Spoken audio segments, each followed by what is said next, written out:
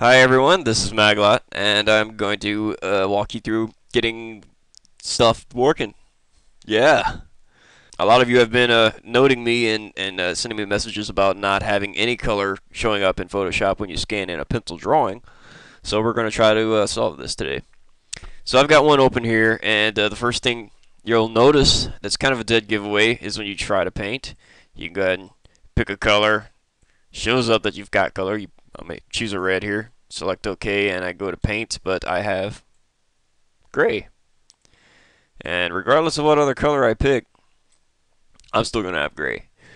Um, First thing you can look at is the title bar. That will always let you know what's going on here. You'll see it says gray if you're having that problem. And also if you tried to follow my coloring tutorial where I tell you to make a copy of the blue channel. If you go to the channels, you only have gray, so there's a problem there. To solve this, go up to Image, Mode, and you'll see grayscale is checked. Set it to RGB color, and you've got your color. You'll see all of your color channels will come up, and you can now paint in color just fine. Now the reason for this is usually your scanner has an automatic color profile setting.